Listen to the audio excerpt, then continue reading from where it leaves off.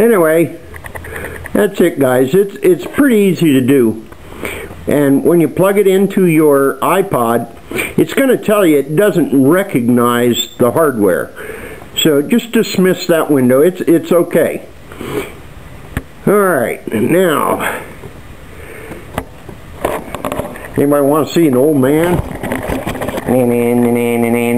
This is the old man. Okay.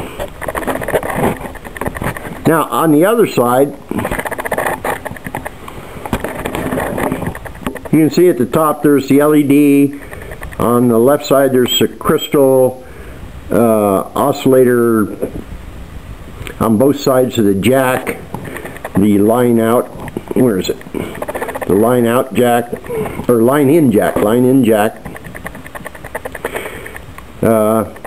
This is a microprocessor IC that communicates with the iPod through the dock connector.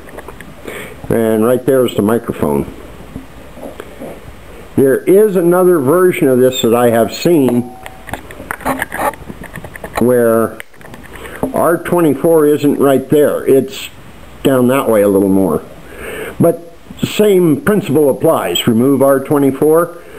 Whichever side of the R24 that's connected to pin 1 of that IC right there, that little bitty one, pin 1 of that little bitty IC is what we need to take up to 3.3 volts. Right there is a good spot. And again, that's, let me see if I can get closer.